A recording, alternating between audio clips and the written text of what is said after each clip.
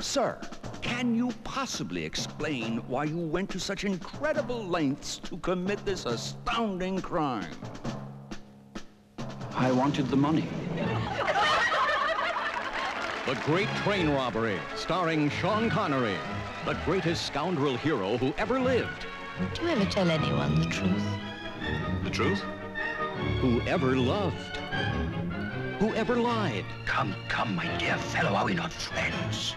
More than that, Henry. Much more. Who do all those men think you are? They think I'm Edward Pierce, a sharp businessman. Don't tell. Mr. Sims, is it? That's right. Would you try one of these, Mr. Pierce? With gratitude. Are you John Sims? Edward Pierce, my dear fellow! We'll have a look at this mysterious Mr. Sims. It takes a bold man with a brilliant plan to take what has never been taken before. Such skill. It is so rare these days. Depends on the skill of the workman, of course. And he must have the proper tools. How can I be of service to you? Find me a dead cat. The Great Train Robbery. Robbery indeed. The very idea.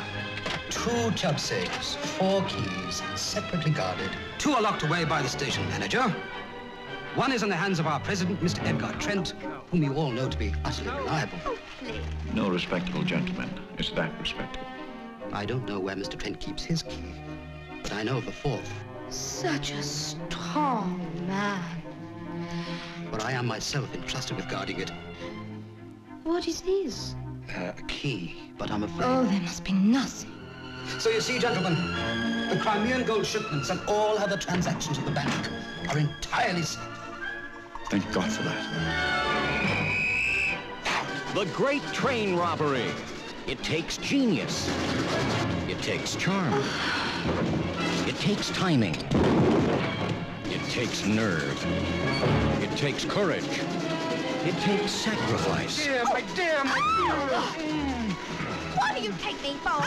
And it takes the world by surprise. Sean Connery, What could go wrong? Donald Sutherland, Leslie Ann Down. The Great Train Robbery. The all-time perfect crime.